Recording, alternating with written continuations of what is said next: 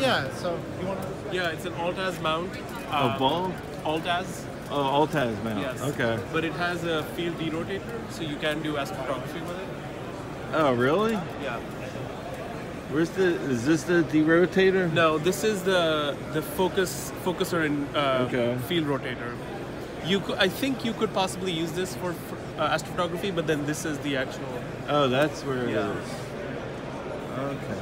This is from this company called Track the Stars. They're in Denmark. And, yeah, all of this packs into these three bags. But not the tripod too? All of it, yes. So all these tripod legs, they fold up into the pier. Okay, they fold up into, and they pack up into these small. Yes. Wow, that's a small mount. What's the biggest weight it could carry? What's the payload? It's rated for 50 pounds. 50? Okay. Yeah. So this is, I think, the only top-end Altaz mount which has that kind of a payload capacity. I hear you. With a derotator. Yeah.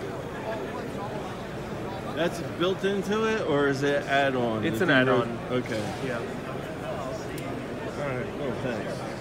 And who is it?